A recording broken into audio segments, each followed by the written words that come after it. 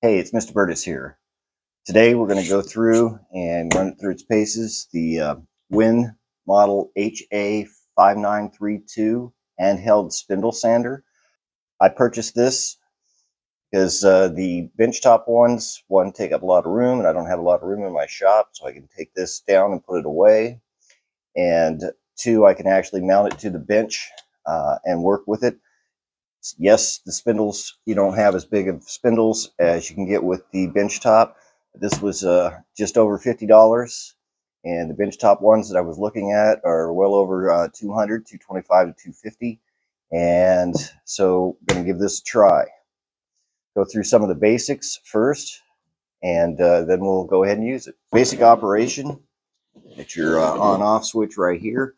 I don't particularly like this because it's hard to get used to lock it in. You got to push up, pull down, and then lock it down to keep it going and go back up.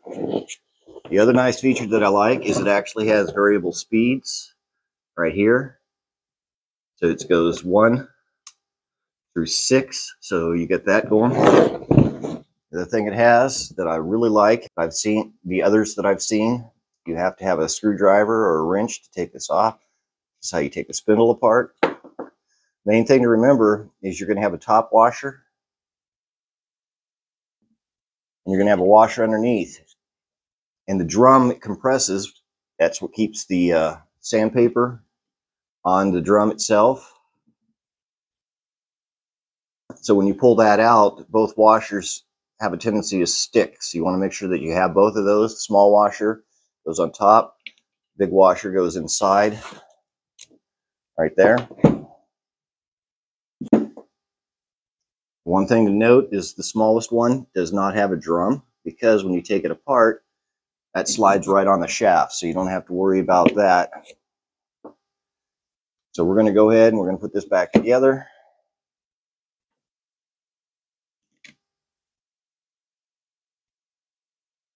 Make sure you get this on tight, but don't over tighten it. Get that nice and tight. Comes with a dust port that actually mounts on the back and will lock into place. It's got two little notches on the sides here that you actually have to line it up before you can lock it in. And then you lock it in by twisting it. It's got a bench mount pad that you can actually put on the actual workbench. Do it like this, because the other way you can operate it is like this, but I have no need to do that. Comes with a guide that you can put on the top, two little screw holes. I won't use this for this purpose, because mainly what I need this for is rounding pieces off and doing beveled edges. Comes with your two bench mount clamps, and it just fits a 2x4 on your bench. That makes it nice. So I'm going to mount mine on the bench, so I'm going to put this on here like this. Get two sizes of the holes, one for the small, one for the large. And you're actually going to hook it into these two holes here. Put on like that. Get our clamps.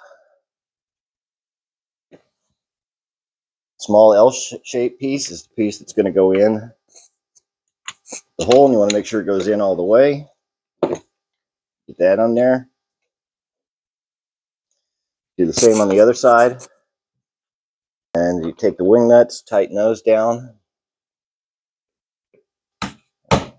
Now you got a nice setup for your bench.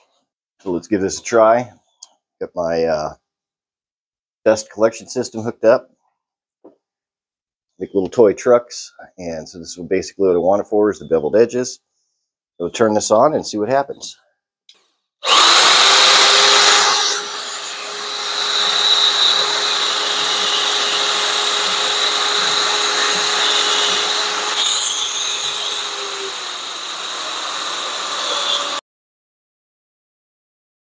There you go, simple and easy to use. Work surface is about half the size of a bench top, but if you're really going to use it a lot, you could actually build yourself a nice little plywood table to match up with it. But this is perfect for my little projects in my shop. So we'll give this a run for its money. Like I said, for me in my shop, limited on space, so the less I have on the actual workbenches, the better. So I have more workspace. So what I really like about this, and I like the portability, is when I'm done, take it and put it up on my pegboard, and it's up and out of the way. Always remember, dream, think, design, build, and learn. See you in the shop.